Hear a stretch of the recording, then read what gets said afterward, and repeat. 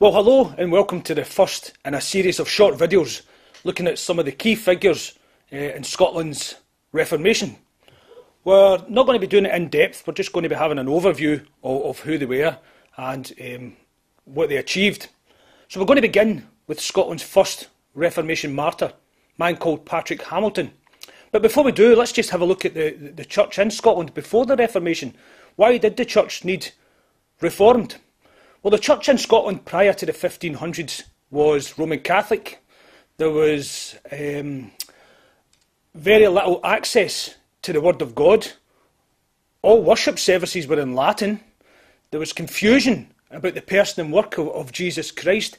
Real issues regarding the way of salvation and a real godless lifestyle in those who are in leadership in the church in Scotland at that time. But this wasn't just an issue for Scotland. This was the same all over Europe. But God took action. God raised up men to reform his church. Men like Wycliffe, Tyndale, Luther, Calvin, others in Europe. In Scotland, we had men like George Wishart, John Knox. But before them, we'll start with Scotland's first Reformation martyr, the foundation layer of the Reformation in Scotland, Patrick Hamilton. What do we know about Patrick Hamilton? Well, he was born in 1503 into a rich, noble family. His mother was a distant cousin of King James. At the age of 13, to give you an idea of the corruption of the time, he was given an abbey. He was made the abbot of Fern.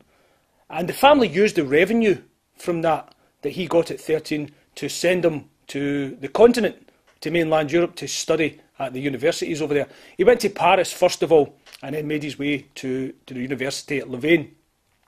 Whilst he was there, Martin Luther's teachings were sweeping through the places of learning on the continent, and he was heavily influenced by Luther's teachings. He was convinced that what Luther was saying and teaching was from the Bible, and he was converted.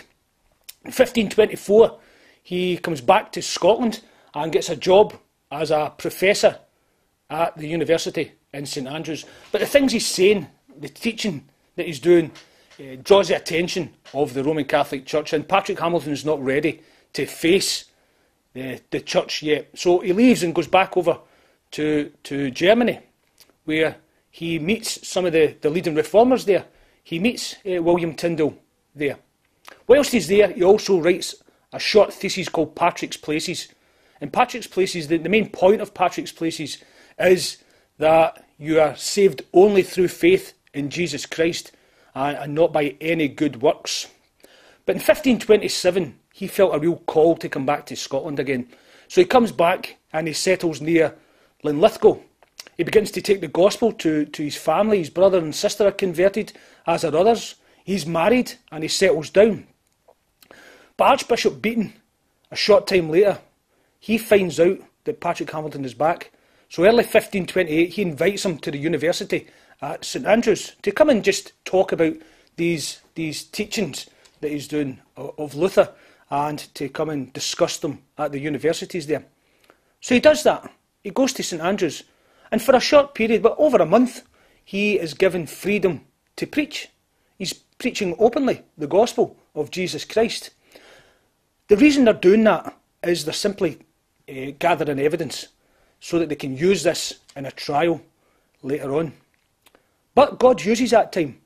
That time of him preaching is fruitful, and some key important people are actually converted at that time.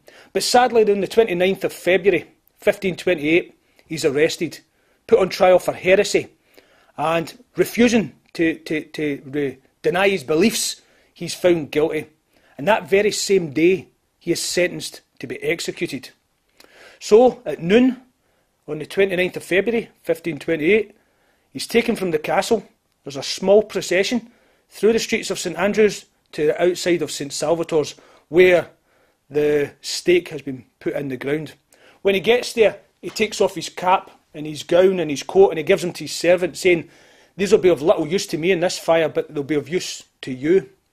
He then turns round and says that he has nothing more to leave him but the example of his death, which I pray thee keep in mind, for albeit the same be bitter and painful in man's judgment, yet it is the entrance to everlasting life, which none can inherit who deny Christ before this wicked generation. His death was slow.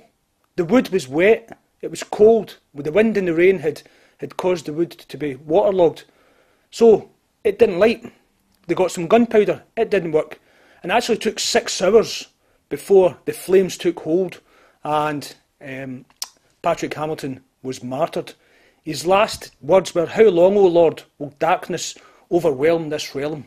How long will thou suffer this tyranny of men?